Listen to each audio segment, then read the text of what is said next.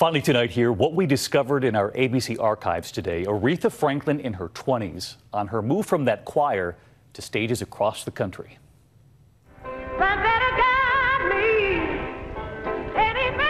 I come from a singing family.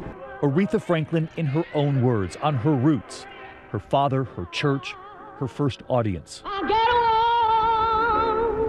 Well, I started in the choir at my father's church, and from the choir I became a soloist along with the choir. He coached me a lot in singing, taking my time and working with the song. Next one.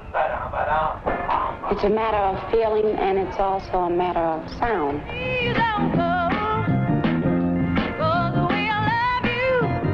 Smile. You smile, you know you got it. It was kind of, as you say, a woman's anthem, a battle cry, a mantra. But everyone wants respect. Everyone needs respect.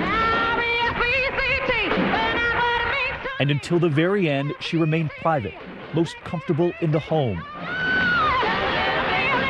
And it was the music that gave Aretha her voice. Music is my thing. That's who I am. And tonight, a special 2020 for many of you at 8 Eastern. Good night. Hi everyone, George Stephanopoulos here. Thanks for checking out the ABC News YouTube channel. If you'd like to get more videos, show highlights, and watch live event coverage, click on the right over here to subscribe to our channel, and don't forget to download the ABC News app for breaking news alerts. Thanks for watching.